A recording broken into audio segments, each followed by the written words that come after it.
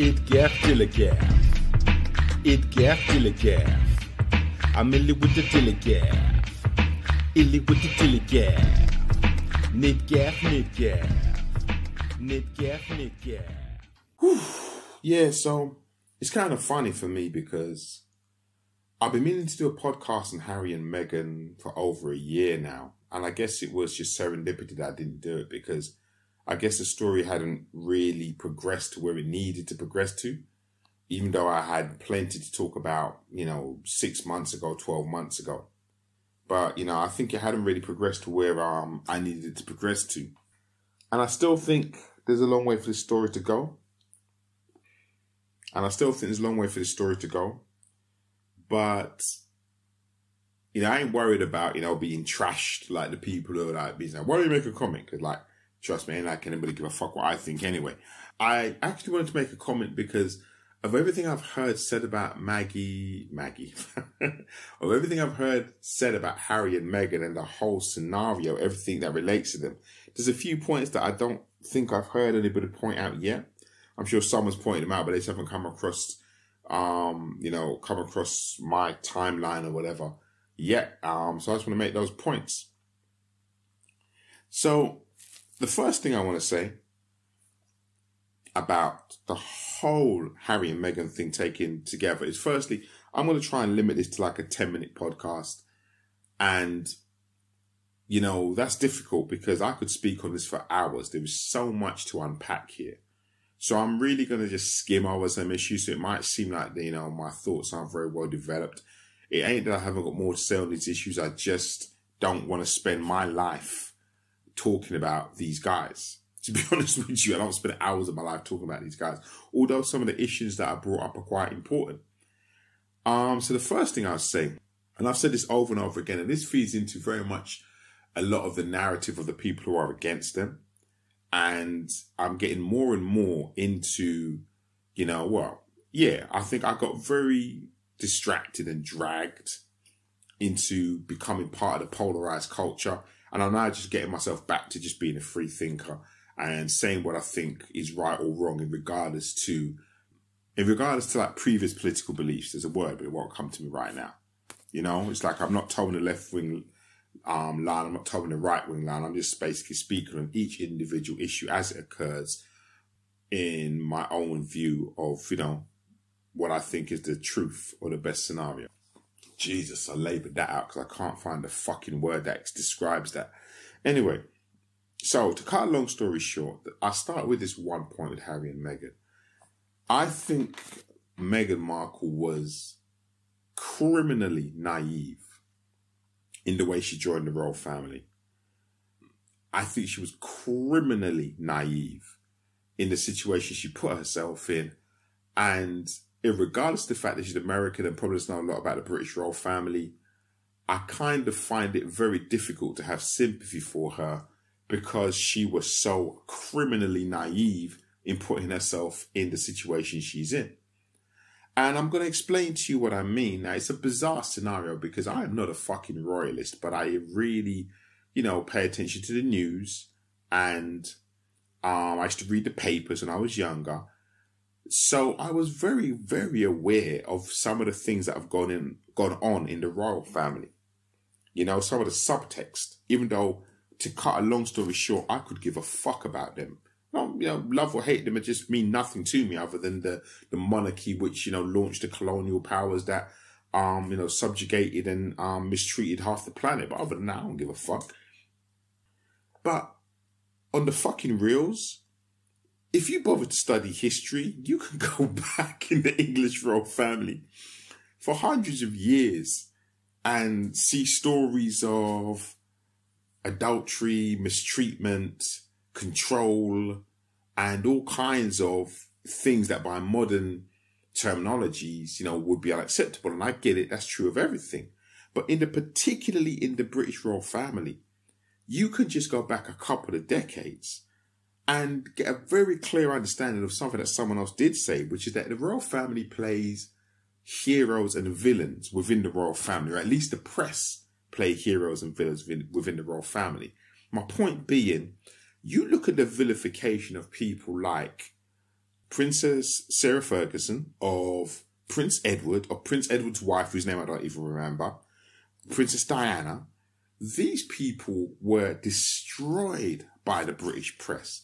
The British press didn't reserve their bile, hatred, and mistreatment for Meghan Markle. They fucking destroyed numerous members of the royal family in the past. Now, there was a time when the British press couldn't do that, or there were limits to how far they could go. That is all tied up with Margaret Thatcher, Thatcherism, the breaking of the unions, and when she basically broke the print unions and allowed technology to take over printing, which allowed the reporters the power to write what they wanted. Because before then, the print unions would not print negative stories about the royal family, pretty much any of them.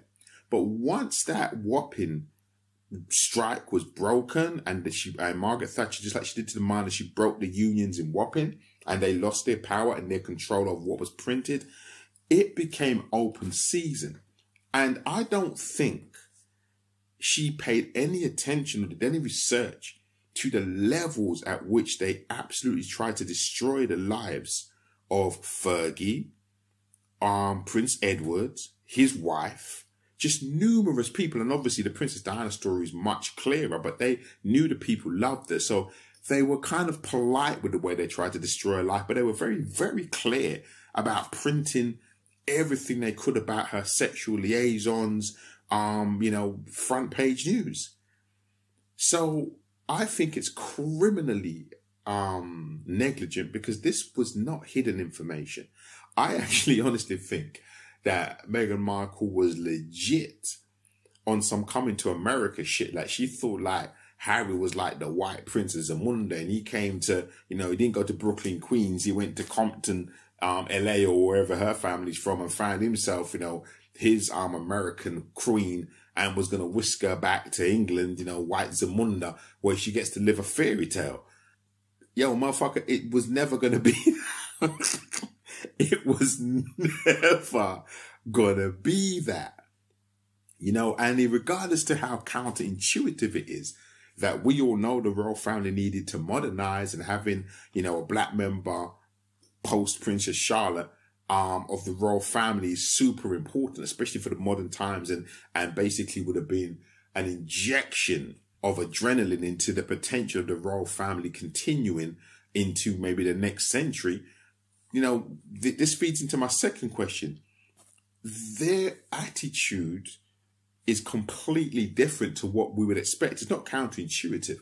It's like, I'll jump to the second one, where people are talking about, she made the aspersion that someone had questioned the potential colour of their first child, Archie. And people are saying, are the royal family racist? I mean, firstly, it's like, yo, that is probably the dumbest question in the world, because it feeds back into the concept of a racist only being somebody with a pair of Dr. Martens and a swatch sticker tattooed on his head who goes out at night, or, has a Ku Klux Klan outfit on and goes out at night and attacks people.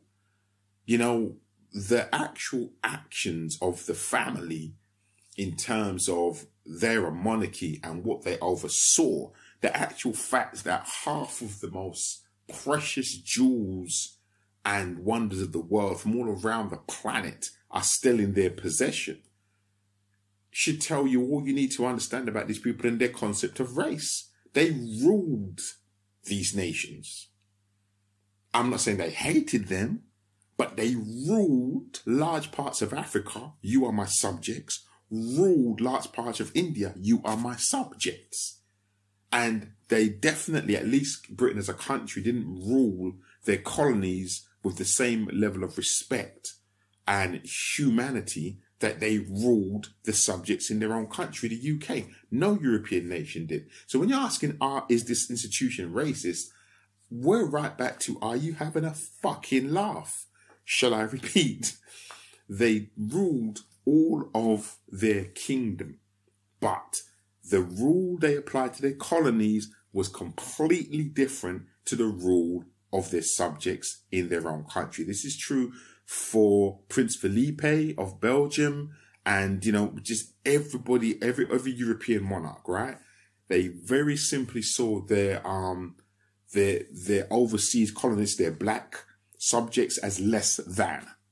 So you can call that anything other than racism if you want to, but that was always the fact. That's why they allowed things like Winston Churchill to oversee starvation and brutality and concentration camps in India and Africa, in Kenya. If you were a monarch and you were anti-racist, you wouldn't fucking let that happen, would you?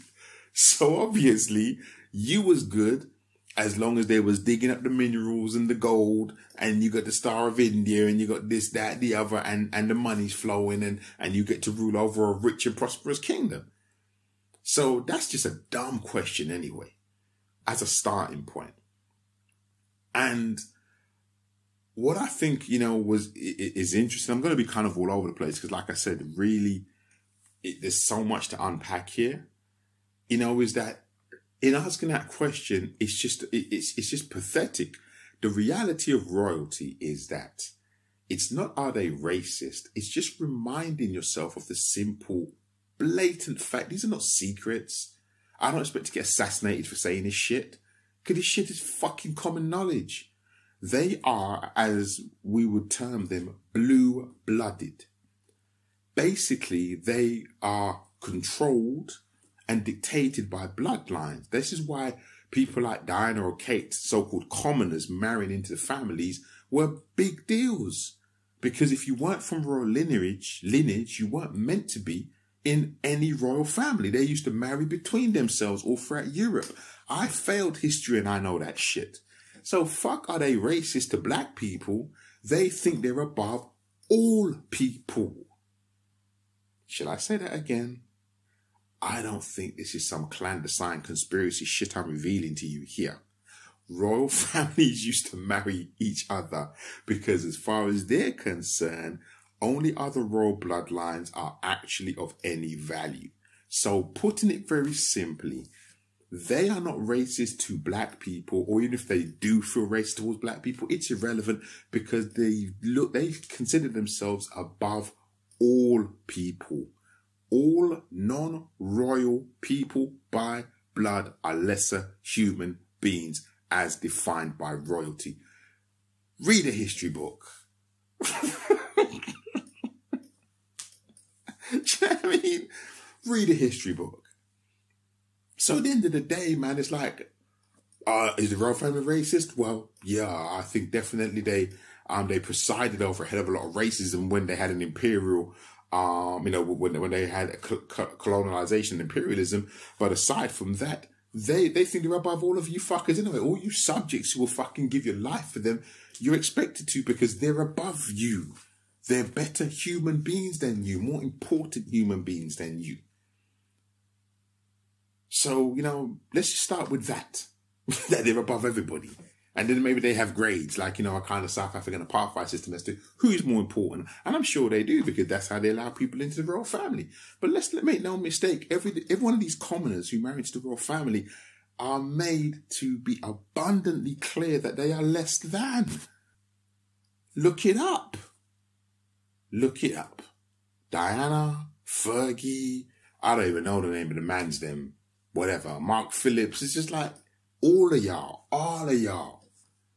Be glad to be here, so shut the fuck up and do what we tell you. And that's how it is. And like I said, once the press were released from the bind of the print unions, where they were not allowed to print negative things about the royal family, then it became a pantomime of heroes and villains. And once they were allowed to have a villain, which I think is the relationship Meghan was talking about, once she was explaining that, effectively the press would say, yo, we need a villain. We need someone we can tear the shit out of. And they were told who they could and who they couldn't. So what you would find is, if you get bothered to Google Prince Andrew and Crew Stark, front page news, villain, she's a whore, she's a naked model, she's a terrible piece of shit. Fergie and Andrew, Fergie sucking American millionaires' toes. She's a tart, she's a whore, she's a this, she's a that, she's greedy, she's thieving, she's everything negative you can think of. She's a redhead. Do you know what I mean? Diana, well, we've got to be careful with her because the people love her, but let's make sure that everyone's aware that she's having a lot of affairs particularly with Indians and Arabs. You know, but there's people they can't speak about. Ain't nobody speak about Charles and Camilla shit. And all that's controlled and briefed. So, you know, I know I'm born in England and I accept totally, especially because I do pay attention to the news, that even though I didn't give a fuck about royalty, I was aware of these things. But, you know, somebody should have told her, and they actually say, before you marry into a family, you should look up that family. And to be honest with you, for most of us with love marriages, that isn't that easy. Like, you know, you might meet a girl from North and you're from South, or you might meet a girl from Brum and you're from London, and it ain't easy to get information on them family. But this information was in the public domain. The abject character assassinations, the relentless character assassinations of so many members of the lesser royals were in the public domain. So I put the blame squarely on her shoulders for thinking that she was living in some version, some white English version of coming to America. Coming to England. Hey, I'm Harry. I've come to Los Angeles to find myself a wife. I don't know who's playing Arsenio Hall, but you know, I don't know. I just think it was fucking criminally naive, criminally negligent, criminally naive to put herself in that position without understanding who and what royalty are, and also understanding what happens to lesser royals and what is allowed to happen to lesser royals. You know, so I think that's the real deal. Now, again, Charles was always met next in line to the throne, so they had to go easy. And they gave him a little bit of heat, but they didn't give him so much heat. But, you know, just putting things in perspective, I was having this thought today. Everyone vilifies Charles because, you know, he had an affair, you know, while he was married to Diana, and Diana was the nation's princess and la, la, la, la, la. So we hate Charles for that, all that shit, although no, everyone's got over that. A lot of people still hate Camilla. But again, just in understanding the royal family, I say let's flip that on the head. Let's suppose that Charles was not restricted and told that he couldn't marry the woman he wanted to, right? Let's say that the royal family had said to him, oh, you love this woman Camilla, well, tell you what, tell her to divorce her husband. And when she divorces her husband, you'll be allowed to marry her, and you two can go on. You can have a love marriage to the woman that you obviously are besotted by. And, you know, when time is ready, you'll still be able to be king. If he was allowed to do that, given the freedom to do that, which is obviously what he wanted to do because that's the woman he's with now, right? I know I was talking about this to my missus. She's saying to me, yeah, but he had enough affairs. But this is the whole point. Yeah, men have affairs. And particularly royalty, you know, kings have affairs, rich men have affairs. I'm guessing that she was on board with that because she understands the institution. She was always part of the institution. Hence why she made a better partner for him and always would have been a better partner for him than Diana. So she was cool with his affairs, his little dalliances with black women or pop stars or whatever he was doing, whatever it seemed like he was doing. And she was happy to be, you know, his wife, and they should allowed her. And then, you know what would have happened? No marriage to Diana. No marriage to Diana means, okay, now Harry and William, I understand that we can't play with the timelines like that. But the point I'm making is no need to not marry the woman you love, or being allowed to marry the woman you love who's happy with the lifestyle you're going to live and your infidelities, and being that, you know, that wife, that mistress accepting wife, or whatever's going on with them, would allow him to not have to marry somebody who he didn't love and create this fucking soap opera that most of us lived through. So the institution itself creates these problems. Another example was Prince Andrew. You know, he seemed to get on very well and seems to get on very well with, you know, Sarah Ferguson. But the point being, you know, at some time he was besotted with this model called Koo Stark. And it was like completely out of question. So the point is, this control over who people can and can't marry creates the problems that come afterwards. You know what I mean? So there's no surprise going on here. Absolutely none. The question of racism is laughable. It just is. Just like, I just don't know how to explain it, man. It's like, if I colonized the whole fucking country of people and held them in some form of servitude, even if racism isn't the word you would use, Even if racism isn't in the word you would use, let's just put it down as saying, you evidently don't consider me your equal. Because if you considered me your equal, you wouldn't conquer me and take over my country, set the rules, and tell me what I can and can't fucking do. So you clearly don't see me as your equal. So the question of racism is kind of just fucking ludicrous. Which is part of the ludicrous fucking world we live in now, where people think those are sensible questions to ask. But more to do with the family and understanding how the family works. And it's so interesting, you know, they were talking about echoes of Diana. For some reason, some TV channel played that interview Princess Diana made with, I think it was Martin Bashir. And she's talking in that interview about the fact that, you know, Charles doesn't want to be king because he'd find it restrictive. And that kind of made sense to me as to why, you know, although there was a period again in the 80s and 90s where every week the newspapers were calling for the Queen to step down and let Charles become king. And they were going, oh yeah, she'll do it when the Queen Mother dies. And the Queen Mother died and she was like, no, hell no, he ain't getting it. And it's because I don't think he wanted it. So again, then you see Harry talking about, you know, the restrictions of the institution and the fact that everyone's trapped within it. And you get to realize, well, yeah, they are. Because, you know, if they weren't trapped in it, Charles would have said to everybody, yeah, man, this is Camilla, man. This is my girl. She's going to divorce. I'm going to marry her. We're going to be good because we get on. We see things the same way and everything's nice. And that's what normal people would have do. Andrew would have been like, yeah, I'm marrying my model. Whether it worked out, whether he broke up with her, that would have been done. And everyone would have been able to get on with their life. But the institution says no to all of that shit. And then it's just fucking disasters that come after that. Disasters of bringing Sarah Ferguson into your life and Diana into your life. And let's not even get into what Andrew got into. We don't even need to go there. That has to be another podcast. So, you know, I think the whole thing's a kind of a nonsense. Like I said, there's so much to unpack, but I wanted to really just make that point about the institution of royalty and the fact that this whole conversation is completely skewed because you're talking about, you know, royalty like it's your brethren down the road, and it isn't. So the questions you're asking are the wrong questions and your expectations of it are the wrong expectations. You know, a lot of them guys did what they had to do on the down low. I think particularly Charles and Margaret understood royalty in the way, like I said, like I always think of like Henry VIII, you know, or that great Mel Brooks. It's good to be the king and just understanding what you can and can't do. And if the press leave you alone, get away with it. If you're wondering what that's about, well, there's a great movie called The Inside Job with Jason Statham and Saffron Burrows, which hints to probably what Princess Margaret was getting on with. And as I said, you just need to pay a bit of attention to some of Charles's, you know, interests in the 80s. What those two things tell me is they're not racist people in terms of we don't want to be around black people. That's not what it is. You know, that's not what it is. It's you have to kind of I ain't even going there, man. Just you have to work that shit out for yourself. You know what I'm trying to say? But I think a lot of these people, like, you know, like Madonna, people want to experiment with things. They want to try stuff out. They're in a position of power and prominence, and they just enjoy themselves, especially if you're a lesser royal and you know that, you know, you ain't never going to reach the throne, but you got all this power and position and privilege. Why the fuck wouldn't you enjoy your life? And I think that's really what, you know, they was doing. And that's kind of what I expect from royalty, is probably what I would do.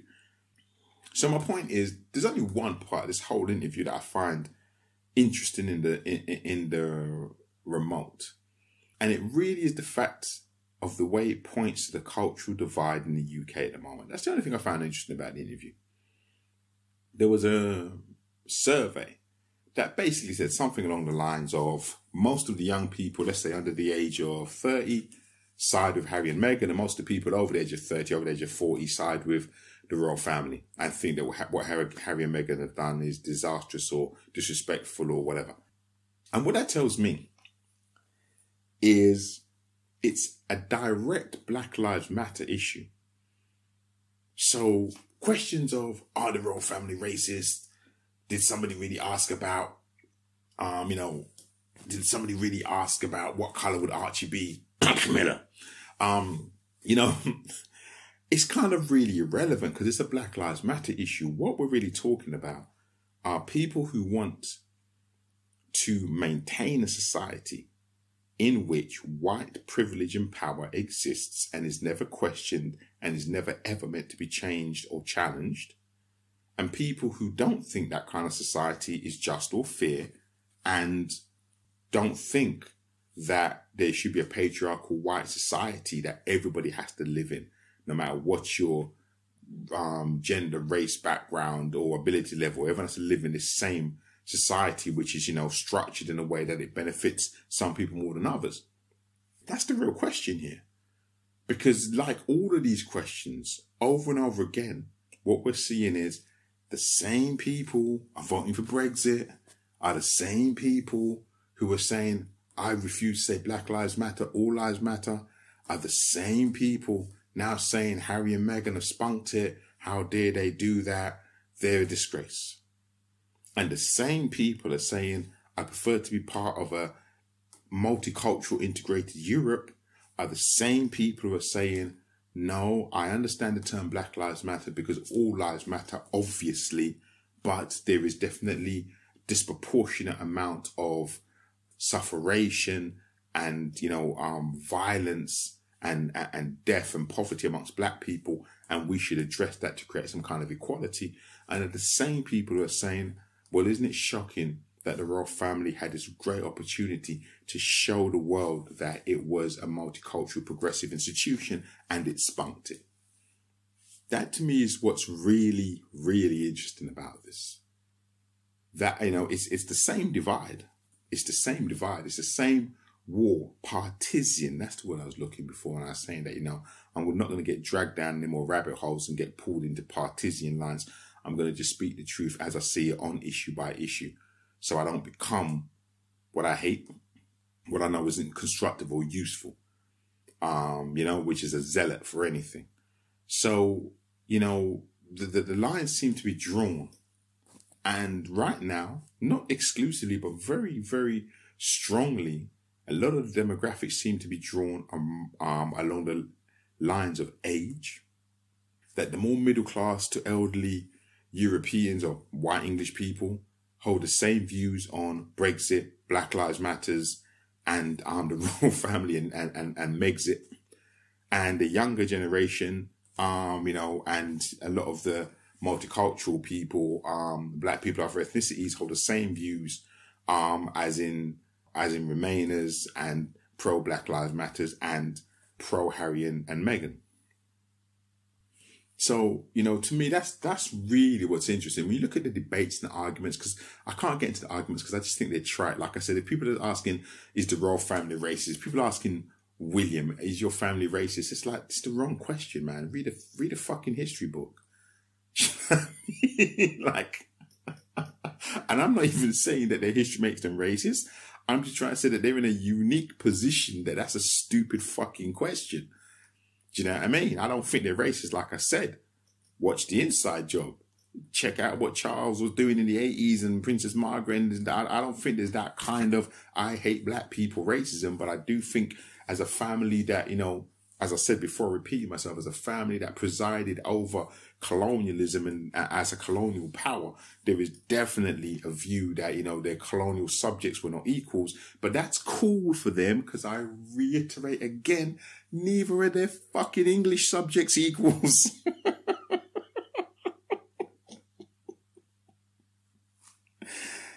It's exhausting. And I've been here way too long. Yeah, listen, man, there's a million things to unpack, and I could go for the interview and make a lot of points, but I think, frankly, the Harry and Meghan interview is technically a Black Lives Matter issue, and not from the perspective of did some idiot in the royal family make a comment that might have been considered, to be a microaggression along racial lines. It's just that side of it's irrelevant. The real issue is white European power structures, white supremacy power structures, and how we are treated within it. Last thing I wanted to say, that I needed one last thing before I forget. And in terms of that, in terms of understanding that what's occurring here is a Black Lives Matter, there's a great Facebook post I saw a couple of years ago, like 2-3 years ago. It said something like, calm down, Prince Harry, you've only been black for a week. And I loved that, because this is what happens, right? What happens to black people? That shit's over there. I'm sure that's wrong, and some of it is, but it's nothing to do with me. I either deny it happens at all, or if I know it's happening, at least thank God it's not happening to me, it's nothing to do with me. But then you might make, the mistake of maybe falling in love with a black person, or going to business with a black person, or, befriending, being in a relationship with a black person, or, that's black or any other minority, any other discriminated minority, where you now are in a position where you care about them, and it stops being over there and becomes right in here. So when people are posting pictures of monkeys and saying this is what Meghan's child's going to look like, they're also talking about Harry's child. And I respect him to the max, because as a man and as a father, I would not respect you if you didn't stand up and defend your family. And that's why I think they bounce. And the people who don't understand that are because they have no morality. They've got no backbone. They just got no morality or backbone, because, that's what a man and a father would do. But what blows my mind the most, before I forget, is that the gaslighting is real. It's amazing, the gaslighting. Gaslighting being, a term when people talk about what sociopaths do and narcissists do, when they do something and then blatantly tell you they didn't do it. Look you in your eye and do something and then try and convince you that they didn't do it. And when the British press and all the people on the institution side, on the side in support of white supremacy, they're telling people that she wasn't mistreated or treated badly, even when somebody went and did a fact check and, produced a whole list of 20 or 30 things that she did which were identical to Princess Kate, where Princess Kate was praised and she was criticized, and they still refused to see that there was any kind of discrimination or mistreatment of her, then you know that you're being gaslit. You're dealing with, and the funny thing about these fucking people is these are the kind of people that go, Trump supporters are so stupid.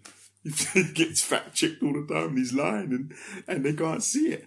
And yet, when they get fact checked in the thing that they want to believe, no, that's not true, she's just pushy, she's just this, she's just that. So the gaslighting is real. This, I think, is one of the biggest examples of mass gaslighting.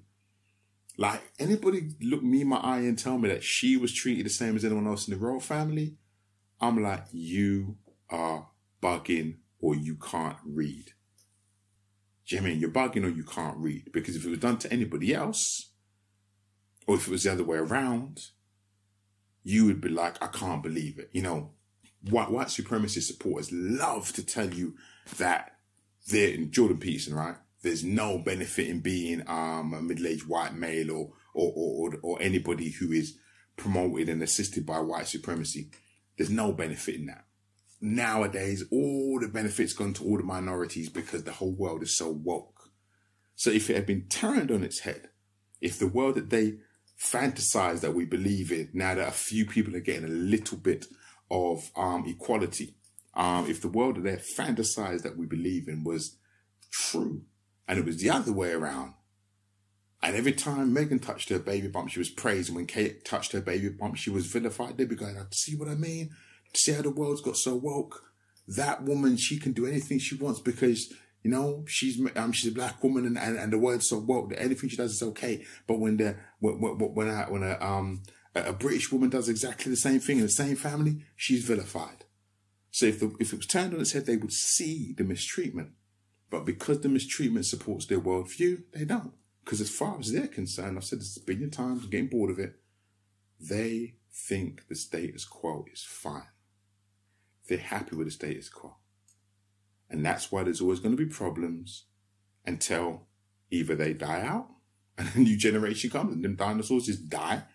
And hopefully enough of the new generation, I look at it a bit like the COVID thing, once you get 70% of the people to understand or believe that equality is probably a good thing, the other 30% ain't going to matter so much. So I'm just hoping that they die out naturally and then no one has to get into any kind of arms out. But the reality is they're just happy with the way it is and they are going to convince themselves that the way it is right, even if they know it's wrong, which is why the gaslighting is so real, because they can't get put in a position where they have to answer those questions about people being mistreated and people being discriminated. They have to pretend it's not real.